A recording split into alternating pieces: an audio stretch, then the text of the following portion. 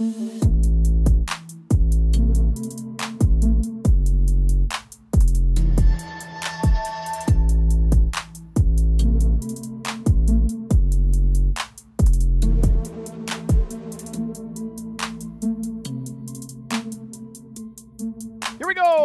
is going on, Cover One crew? Welcome back to the show. I am Chris Chouse. Hope everybody's doing great out there. I'm always good. But you know what? We got week number 12. Must-add players. Pick them up now. And I mean, okay, it's a little thin, but there are still players that we need to put on our waiver wire, or off the waiver wire, I should say, onto our rosters to help us with this playoff push. 3 more weeks, and we are going to the fantasy football playoffs. You gotta love it. You're never out. If you still have a breathing chance, you have a chance. So follow me. Let's get some of these players on your roster to help fill the void. If you have lost, productivity or injuries, I got you covered. Let's go. So again, before we get started, BetUS for all you betting fanatics like me on the point spreads, on the betting. Just get on a BetUS. It's good stuff. Use promo code COVER1, 125% sign-up bonus up to $2,500. Get you some money in your pockets. You gotta love it. Christmas is coming. You guys need some more money. I'm telling you, I'll bet US. Just don't lose it all. I'm telling you, it's not a good thing. But week number 12, waiver wire, running backs. This is going to be difficult, but we got some good fortune based on the default.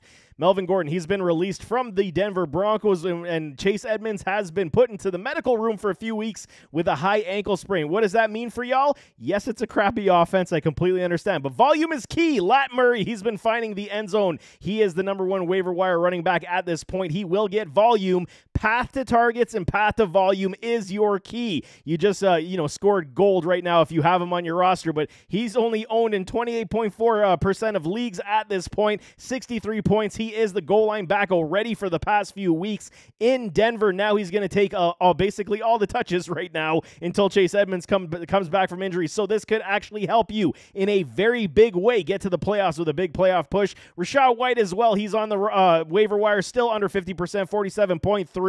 And I mean, they were on the bye week, so some people couldn't spare the room or they're just sleeping on the services. You still have an opportunity to gain this man onto your roster, and it's a good thing. They will likely start giving him more carries as the season goes on. Rachaad White is a definite pickup waiver wire addition this week. James Cook, he finds the way on, and I mean, he's on I think it's a bench stash right now, but this is the way things are going. I wanted to see the Bills, ramp up their run game. Yes, it's a three-headed monster between Singletary, Cook, and now Nyheim Hines, but Cook has the speed. Once he starts finding his way into the end zone, he's going to be very difficult for the Bills to take off in those plays. So I'm telling y'all, they want to limit Josh Allen a little bit so that he's not playing Superman every single week.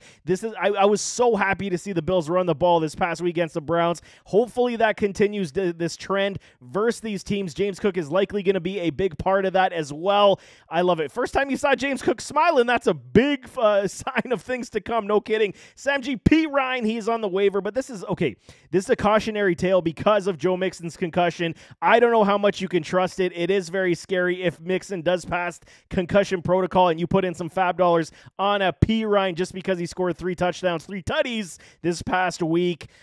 So if you have the room, my advice is if you have the room, only don't blow the fab either. But I mean, we're at the end of it as it is anyway. So I mean, he would be a bench stash. He could likely be a pickup and cut, especially if Mixon does come back from that protocol and is going to suit up on Sunday. So definitely watch out for that one. There could be other options like a Jerick McKinnon. Now without Clyde Edwards-Helaire, he's got a high ankle sprain, 4 to 6 weeks gone. And I know we got Isaiah Pacheco. He's taking majority of the touches right now, but McKinnon's going to still hold some PPR upside in this Kansas City offense that does spread the ball around. It's going to be very high volatile, but McKinnon is definitely on the watch. So is Kyron Williams and Cam Akers. They are on the watch list right now. I'm not picking them up at this point. You should have better options if you are fighting for a playoff spot, but they both have some viable, potential, I want to say. Cam did get a lot more carries this past week, but this Rams offense is in such disarray. The only time you're going to be banking on anything proper is going to be likely garbage time as Matthew Stafford entered concussion protocol yet again. again, so they're going to have to lean on the checkdowns to these running backs, and you got to think that Kyron Williams is going to start seeing his role increase so they can realize what they have in his services. Alexander Madison, get this man on your bench. Dalvin Cook owners, handcuff time. You don't want to, see Dalvin go down, only if you have the room. Don't drop anybody that you utilize on a weekly basis. If you have the room, definitely get him on the handcuff. On the watch list is Tristan Ebner and then Cantony Ingram. I butchered his first name. I apologize, sir. That is not okay.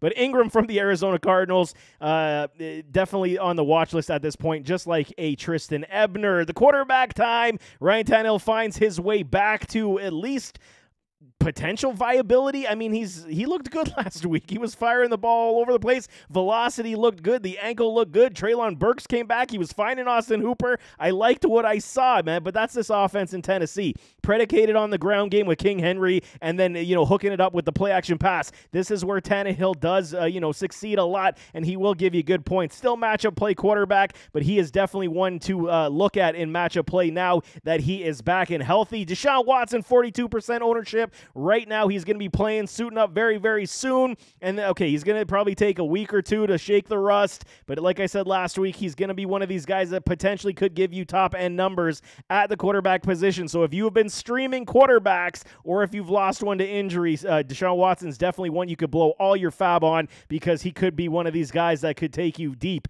into the fantasy playoffs. Marcus Mariota stays on the waiver wire addition list because, I mean, it's Mariota. He's able to run and score touchdowns. Yes, they lost Kyle Pitts. This might be a benefit to Mariota because now he doesn't feel forced to feed a Kyle Pitts. Now it's going to be Drake London time. Zacchaeus always making plays, and he's taking off running with the ball. So they're always competitive. They're always competing, and Mariota's going to do that. The turnovers are the problem. The lack of top-end productivity is a concern, but you can utilize Mariota in matchup play as well. Kenny Pickett's showing some goodness, and he's finding that chemistry and that connection with a George Pickens. You can almost start to believe in a Kenny Pickett in fantasy productivity, but again, it's going to be matchup play for me. Jared Goff is on the list, but I don't really care for it this week versus the Bills defense, which should test them quite a bit. But Jared Goff, moving forward for the playoff push, potentially has streaming viability. Andy Dalton, Matt Ryan, Tyler Heineke do round out the list, so pick your poison on matchup play right now. Matt Ryan should see better days. He was playing the Eagles, man. They got a damn good front seven,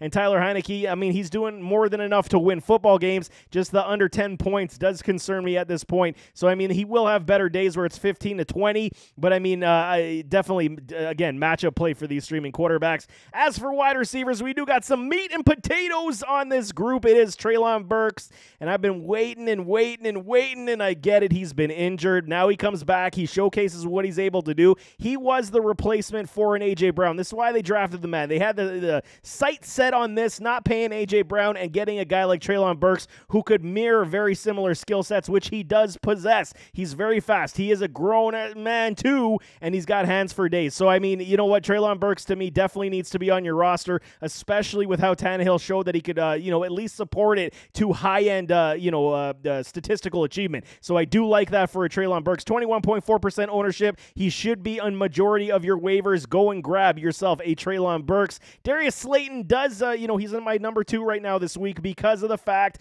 it's by default volume, path to targets. I'm going to say it again. Just like a Lat Murray, it is a Darius Slayton. Injuries to the wide receiver room now. Darius Slayton should be the number 1 target for a Daniel Jones. Kenny Golladay is just pooping the bed every single week, does nothing. They're probably going to institute Richie James once again, who has done very well also. But I do like me a Darius Slayton. He's proven in the past that he can be a big play target, big play playmaker. I like Darius Slayton, 35.8%. He's almost got you 70 points. Should see a majority of the target share moving forward. There is nobody else to give it to in this offense outside of Richie James and Saquon Barkley. So Darius Slayton could be a very good pop and play every single week. Jarvis Landry makes his way back. He looks like he's recovered from his injury. PPR upside, baby. That's what I told you guys always. If he's healthy, he's on your roster because of that PPR upside. Andy Dalton will find him downfield. He scored a touchdown this past week, and now with Chris Olave stretching the field, being the number 1, basically, I got to say Chris Olave is my guy. So I'm saying he's the number 1 target in New Orleans, but Jarvis Landry definitely has turned my head once again to be trusted as a PPR guy. Peoples Jones, man, I'm stumbling with these names today. Not looking, I shouldn't have had that drink before I started this. But anyway, Donovan Peoples-Jones, And again, his value is increasing. Jacoby Brissett is finding him with greater target share. Amari Cooper is pulling all the coverage to his side. Now with Deshaun Watson coming back, I feel like I can finally start to trust a DPJ. Donovan Peoples-Jones, he should be on your roster. Paris Campbell, again, it's a difficult one for me. I want to look always for better options than a Paris Campbell, but I do believe he does have flex appeal. So it is pick your poison per week. Given on matchups for a Paris Campbell, then I will trust him. Jahan Dotson has not really come back to, the good spot where we had seen him early on in the year, but the injury took him back. Now he got a quarterback change, different mentality, different scheme with a Heineke. So Dotson will have his days. So right now he's a watch player for me. As Demarcus Robinson from the Baltimore Ravens, though, he is 2.3% ownership. He is one we got to look at because Devin Duvernay is taking up all the coverage, number one DBs. You got Mark Andrews taking up coverage. They're forgetting about a Brian Robinson, and he's open down the field all the time. Lamar Jackson just needs to be a little bit more consistent, but I do believe that he should be owned on your roster at this point. I want to see a couple more games of consistency before I say you could trust him in a start-sit situation, but Robinson definitely needs to be on your roster. Julio Jones coming off the bye week. He should be healthy at least to score you touchdowns, get you some points from a Tom Brady, but it is going to be intermittent between a Mike Evans and a Chris Godwin. He's going to get the scraps that are left over. So, I mean, you got to understand what you're getting with the Julio Jones. He could also get injured at any given moment. Sky Moore does grace the list. He does have some upside, but it is, again, very difficult to trust because the Chiefs do spread the ball around quite a bit now that Kadarius Toney, again, has injured his hamstring. This guy's hammies are made of bubblegum. I just don't understand. But Sky Moore, I mean, he definitely watch list right now. I know some people are going to be rushing to the wire to grab his services. Just a watch player for me at this point. Odell Beckham and Jameson Williams, both on the wire. 36.3 for Beckham, 19.1 for Jameson Williams. Jameson's starting to ramp up his practice, so he's starting to run. He's going to be playing likely week 13, I want to believe. So, can we trust him? It's a tough one, but the skill set does say that we should at least take a chance, and that's why I'm saying get him on your bench and stash him right now, because depending on how these Detroit they're playing good. Detroit's playing good. They got some fight in them, and you put a true speed wide receiver like a Jameson Williams on this field. They want to see what they got out of this draft pick. They're going to utilize him at least 4 to 6 times per game, especially in the deep shots, just to see if he's going to work out. But I'm telling you, Jameson Williams definitely needs to be owned, as does Odell Beckham Jr. We'll see where he goes. It's a potentially between Dallas, the Giants, and the Buffalo Bills for OBJ, so we'll see. Both those individuals need to be on your roster at this point. For tight ends, to finish it off, we got Juwan Johnson from the New Orleans Saints. He's been picking up steam. We all thought it was going to be Taysom Hill. Johnson was like, get out of my way. I'm the real tight end. And he's proven it, man. 80.4 points. He's just been climbing up the boards. I've been sleeping on him a little too much. I should have suggested his services a couple weeks ago. Did not my fault. I'll own that one. But Johnson, if he's still there, 24.4%. He is making waves. And he can likely be trusted with tight ends that are so, difficult to play every single week. You get basically 3.5 to 10 points, and you're like, yes, that's a boom, even though it sucks all around because tight ends just don't get used a lot in the NFL anymore outside of the top dogs. Mike Gesicki does have a good matchup this week. I do believe so. 42.8% ownership. You could do a lot worse. The only problem is his floor is very low. So if you find other options, I do recommend that. But Mike Gesicki can find the end zone, and this Miami Dolphins offense is putting up 30 points a week, so he's going to at least get some of that sprinkle of target share. Mike Gesicki can be trusted, I do believe, in matchup play. Evan Ingram and Foster Moreau do grace the list of next available tight ends that I would be searching for. Ingram's been pretty steady, 61 points. It's just the touchdown productivity has not been there. That's what's been crippling us. So he gets the 5-6 points. If he found the end zone, it would be 14, and you're happy. It just hasn't been happening near enough. Maybe after the bye week, they got some rest. Coach Doug Peterson, gets them a little bit more schooled up in the system,